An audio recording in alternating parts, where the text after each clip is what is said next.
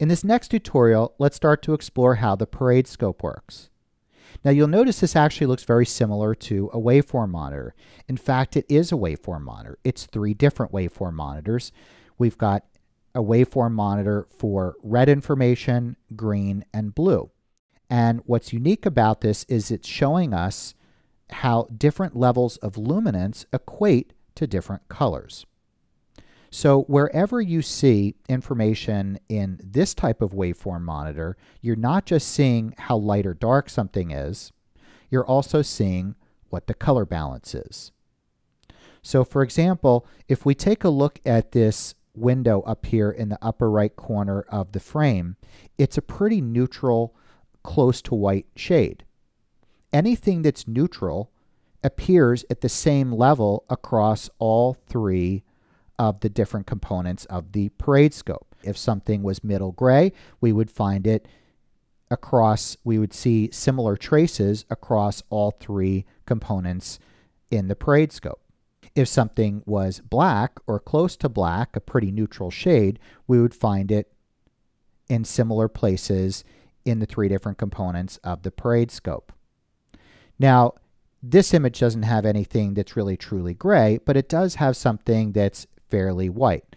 You'll notice in another image, there's also a lot of fairly neutral whitish shades, so you see those shades in the parade scope.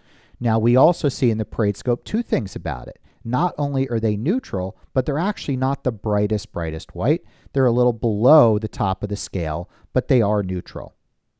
We notice that the dark spot where the hair meets the face is just barely tipping to black, and we could see that it's just about neutral across red, green, and blue channels, so it's pretty much black. I say pretty much, it is a slight offset toward red. Now that actually brings up another point that we need to explore, and I'm going to go back to this image to explore that. If one channel is higher in a certain region than others, it means there's more of that color in that channel. So in this case, red is higher in the shadows, which means there's more red in the shadows. Notice right now that in this image that red and green are higher and blue is lower, which means there's more red and green. And if we remember our additive color model, red and green produce yellow. So this is more of a yellowish tone now in the highlights than it was before. So again, when it was more neutrally balanced and the shadows were somewhat even across, we had pretty much a black or near black part of the frame. And where things were equal across the three channels, we had something that was somewhat of a neutral white. In the next tutorial, let's start exploring how balanced images or naturally balanced images would look in the scope. We've started to explore that in this tutorial, but in the next tutorial, let's take more of a look at a variety of different images so that we can really start seeing how the parade scope can help us out in real-world scenarios.